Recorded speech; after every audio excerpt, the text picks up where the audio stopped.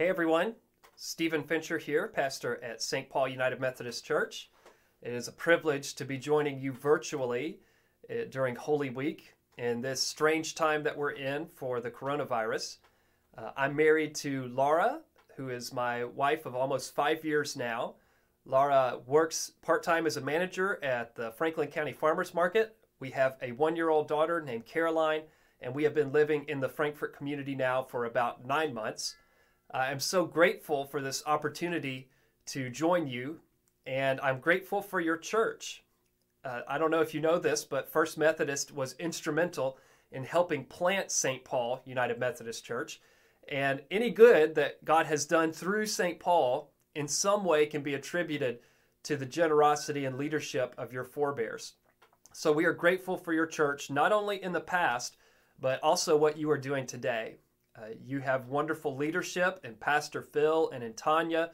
I'm grateful to David Goins, who I'm sure is logging in a lot of hours, pulling together all these videos and editing them. And I'm grateful for the many ways that your church serves Jesus in the Frankfort community and beyond. There's a lot of things, a lot of ministries that you do that make Jesus smile. So thank you for the invitation, and it is a privilege to be sharing with you today. Now today is Maundy Thursday, and that word Maundy is not a word that we use ever. It comes from the Latin word mandatum, and mandatum means command. And in John chapter 13, verse 34, that word is used. Jesus says, "A new command, mandatum, I give you. Love each other as I have loved you. And by this the world will know that you are my disciples if you love each other." And so Maundy Thursday is that time during Holy Week where typically churches remember Jesus washing the disciples' feet. It's a time where churches often celebrate Holy Communion, the institution of the Lord's Supper, and it's a time where we focus on love. Now, I'm not going to read from John 13, but I am going to examine the love command from a little bit of a different place. And if you've been in church for any amount of time, this passage that I'm about to read to you is familiar to you. So I'm going to read to you from Mark chapter 12, verses 28 through 34. So I invite you to hear God's word. One of the teachers of the law came and heard them debating.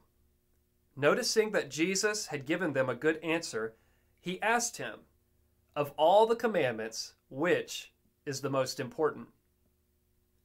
"The most important one," answered Jesus, "is this: Hear, O Israel, the Lord our God, the Lord is one.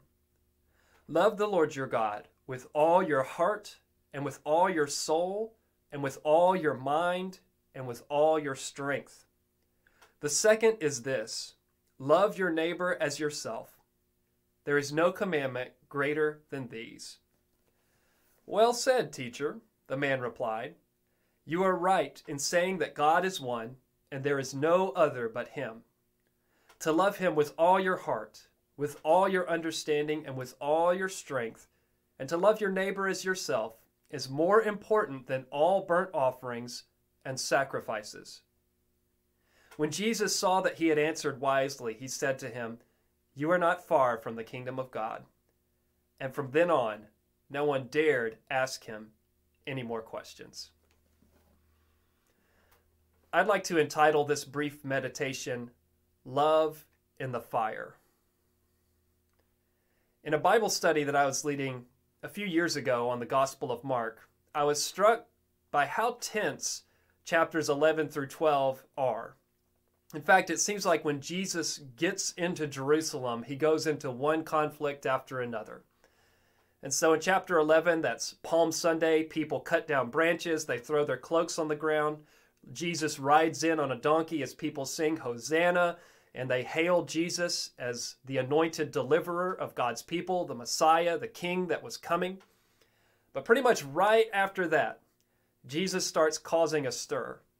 He turns over tables in the temple. People start questioning his authority. Who gave you authority to do anything like this?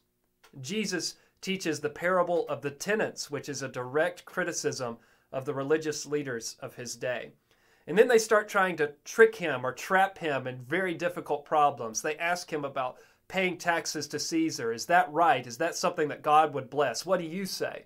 They ask him about marriage at the resurrection. Is that right? What do you say? What do you think happens, Jesus? They ask him all these questions, trying to trap him, trying to trick him. And in the midst of these debates, right after all that, we have this teacher of the law asking Jesus, what's the most important command?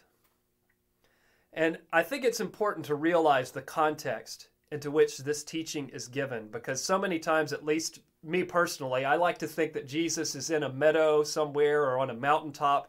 Everyone's holding hands and singing Kumbaya and just full of love for each other as Jesus talks about loving God with everything and loving neighbor as self. But the reality is that Jesus speaks this word in the midst of the fire, in the midst of people confronting him, in the midst of conflict and tension. And often our love gets tested, and what we love is most fully on display in times of confrontation, conflict, and tension. Have you ever wondered or wished that Jesus would have said something else to this question? Have you ever wished that Jesus would have said something like, you know, the most important thing is just to give God a little bit of time, just a little bit of time, or maybe tithe your money or whatever. Just give God a little bit and you can do whatever the heck you want with the rest of your life. Or maybe we wish Jesus would have said, just believe the right stuff and think all the right stuff. Have all this in your head where you can speak all this flowery language and precise language about God, but you live a totally different lifestyle that's divorced from your thoughts and all your words about God. You don't walk your talk. Just as long as you can talk well about God, that's all that matters. Or maybe we wish Jesus would have said something like, just be super spiritual. Just pray all the time, but turn off your brain. You know, don't think too hard. Just follow your feelings, follow your heart. Jesus doesn't say any of that, but he calls us to love, this intimate word, this word of commitment and loyalty. And Jesus, by his cross, demonstrates to us just what holy love looks like. And he tells us that, yes, God has loved us with all that he is, but we are called to love God with everything we have in return. That God longs to be loved with all of our heart, soul, mind, and strength. Everything that we have is meant to be devoted and committed in a love relationship with God. But not only to God, but also we are to love neighbor as self. That we are to think about our neighbors, we are to think about those who are around us, and think about what would I want if I were in their shoes, if I were in their situation. And in the midst of the fires of life, these two things are forever meant to be held together. Now, as a Methodist, we have lingo that we use sometimes. And just from me as a Methodist pastor, and I know this is a Methodist church where this video will be broadcast, but I know that not everyone who watches is Methodist. One of the phrases or some of the lingo that we use are works of piety and works of mercy. And these can be ways of understanding what it looks like to love God and to love neighbor.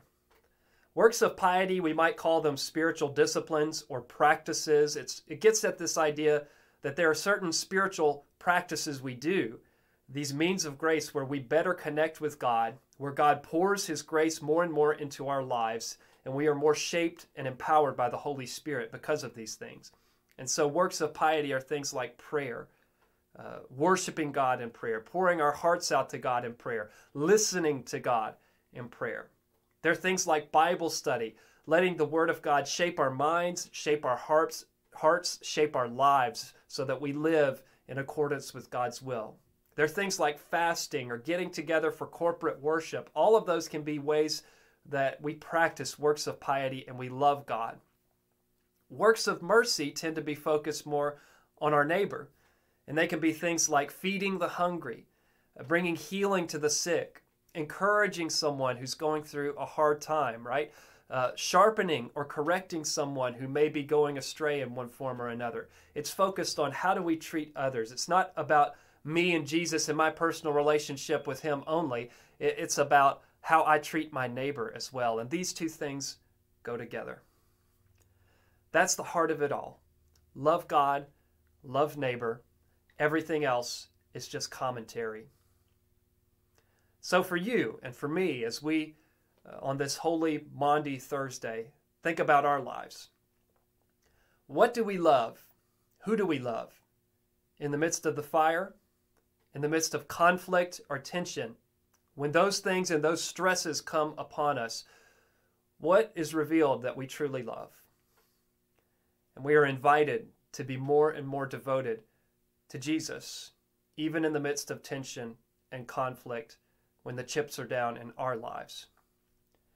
As we journey to the cross and the horror and the shame and the pain that it is, and as we journey towards the joy and the life and the light of the resurrection, my prayer for us is that we would be people who love God and love others well in the midst of the fire.